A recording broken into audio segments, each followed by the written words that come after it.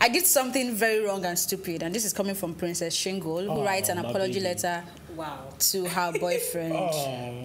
Okay, I'm confused when it comes to Shyngle, because I mean, about Shyngle? The last time we talked about her, okay, not before the ribs thing, when she was saying that her engagement broke because they arrested her boyfriend or something. Is this the same boyfriend? Yeah. Okay. Now I think I'm confused. Same boyfriend. Is the same boyfriend? Same boyfriend, isn't it?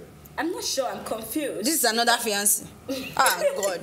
How did I offend you? But that should be the same boyfriend, because she did say in her statement that, you know what, you're the first man I'll ever love, and you're the last man. Ah, that man is not the first one. You. Oh, wow.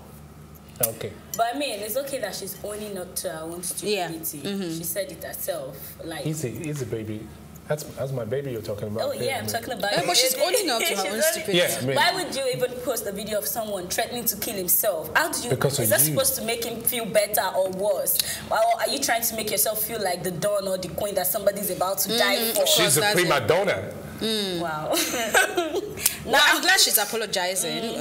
I'm just confused as to who exactly this fiance is, and there was a picture of him. I hope we're not going to have another fiance. There was a picture of the guy. No, there's always a fiance story related to Shyngle. So I'm just confused. There's always a relationship depression. I mean, I'm beginning to feel like all this thing is just probably publicity stunts to stay in the news. Yes, people just keep talking about her because you're always having issues with your fiance and you're bringing it to social media. Every time, keep your business. We don't want to know if people are breaking up. It's okay. If you're making up, it's okay. Keep it to yourself. It just keeps getting worse every time she comes out to say all these things. I know you don't have anything to say because no, I do have something to say. Is it starstruck now or love struck? Not starstruck. Oh. I mean, just body struck. Oh, wow. You know, I've always said, right, like there's some things that should never make it to the pages of social media, to the daylight of social media. Your relationship status, your marriage, whatever's going on in your personal space, you know what I mean? We've not been able to divide the line between what is personal no longer and what should make it to the blogs, to the tabloids. And it's a generation we find ourselves. Everybody wants to be on social media. All right. Tomorrow now she comes out and says something different. You're like, okay, like you're even confused. No, you don't know which of that's the problem. You don't even know which of the man now. You don't even know which of the man she's really referring to right now, because maybe she's been with 1, 2, 3 different men. All right. Your relationship, your marriage should be you and your partners dealing, and not for social consumption. But when you decide to make it, put it out there for social consumption, I'm sorry, get ready for whatever backlash that's going to come with. I love PDA. PDA, there's nothing wrong with public display of affection. I mean, as long as you don't... Even social media PDA. As long as you're not telling your story. Because, see, let's not get it twisted. Like you said, I think we've not been able to differentiate between what should get on social media and what should not. Nobody's saying don't show off your man or your woman on social media, but there's some things that you just don't put out there. Especially for someone like her. She said she was she had battled with depression once, and then somebody is sending you this kind of video and you think that you want to put it out there. It's just wrong.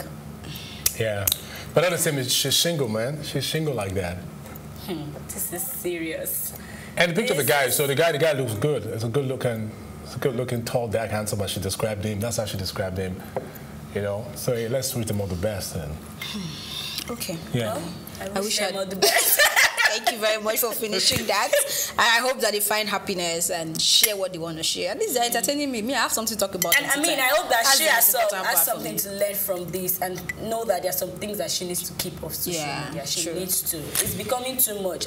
Only if it's a publicity stunt. But if this, why would you make someone's apology to you for a thing as personal as that a publicity stunt? I mean, are you thinking about the person's mental state of being and how depressing that could make that person feel? Because this was me apologizing to you, crying, and then you put it out there for people to see me. You're actually shaming me. You know, I don't know. Have you heard this? The do anything for clout.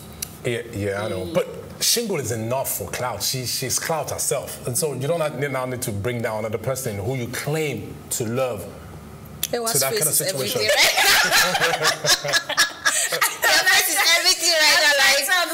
What are you saying? That Shyngle was big enough. She's clout herself. Why y'all looking at me like that? I mean, I don't even know how I feel about this story, but good luck to Shyngle, the fiance, and everybody. I hope they find peace and love, and I hope you get the attention you need from Shyngle also. Someday soon, I could just be the next man she'll be talking about. All right, no problem. I hope you won't be crying in the video. I hope you don't get to that.